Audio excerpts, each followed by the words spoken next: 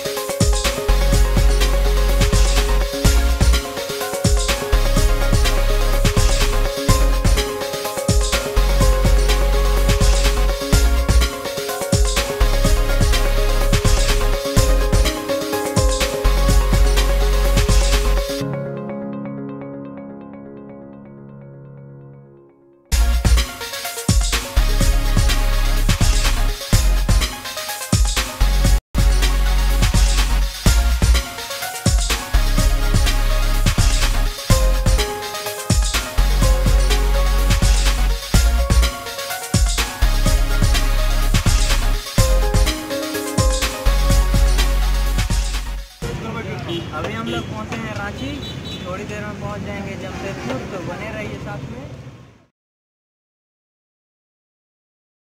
Dalma wild life sanctuary.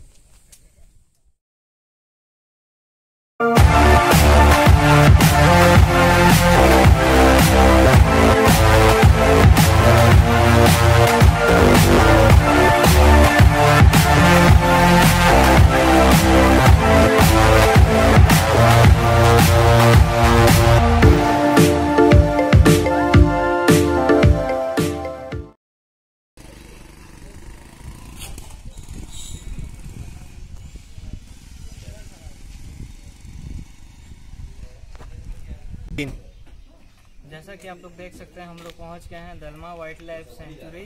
पीछे हाथी भी है ढेर सारे। हम लोग को तो बोला गया कि यहाँ पे जंगली जानवर मिलेंगे, पर यहाँ तो सीन ही कुछ और है।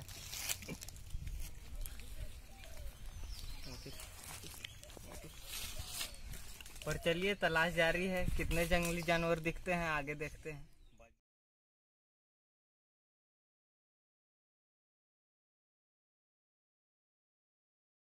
जंगल का डाल रहा है। अभी तक तो हम लोग को कुछ वैसा दिखा नहीं है जानवर वगैरह, पर भैया लोग गए हैं पूछने के लिए कि मतलब कहाँ पे जानवर वगैरह कहाँ दिखेंगे। आगे एक मंदिर भी है ऊपर में, तो हम लोग ऊपर जा रहे हैं। वहाँ देखिए वॉच टावर भी है। एक वॉच टावर यहाँ पे बोले थे कि है, शायद पता नहीं ये है। यहाँ लैंडस्केप, यहाँ तो ये दूसरा ही टावर दिख रहा है।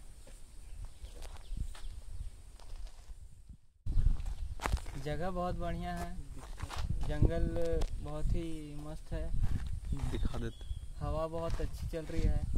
यहाँ पे आ सकते हैं आप, समय बिता सकते हैं। गर्मी के मौसम में भी आप आ सकते हैं, क्योंकि अभी हम लोग आए हैं तब भी हमें उतनी गर्मी का महसूस नहीं हो रहा है और अच्छा भी लग रहा है। तो आइए, एक बार दलमा नाम है, ज़रूर आइए और आगे देखते हैं क्या क्या हम दिखा सकते हैं। ये सब जो आप छोटे छोटे घर देख रहे हैं, ये सब रेस्ट हाउस हैं। इसमें आप कुछ रेंट दे के कुछ घंटे 2 घंटे रह सकते हैं। अच्छा जगह है।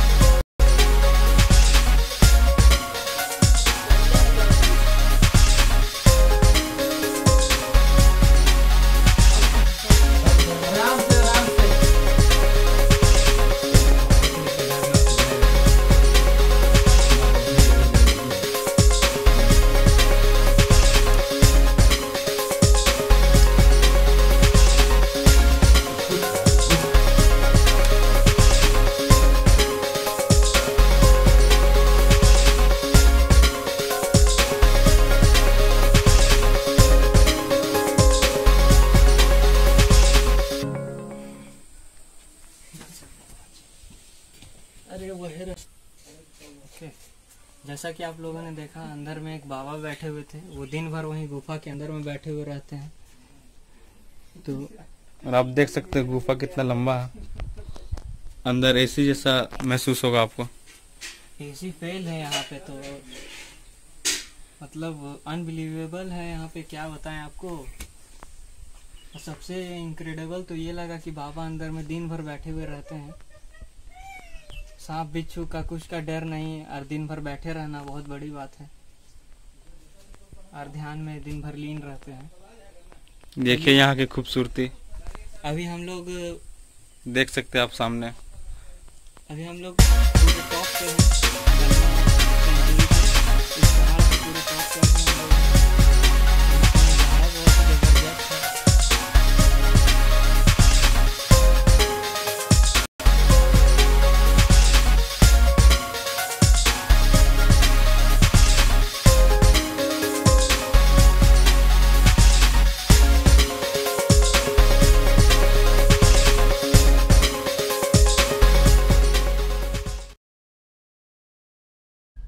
आप लोग देख सकते हैं, बहुत ही बढ़िया नज़ारा है।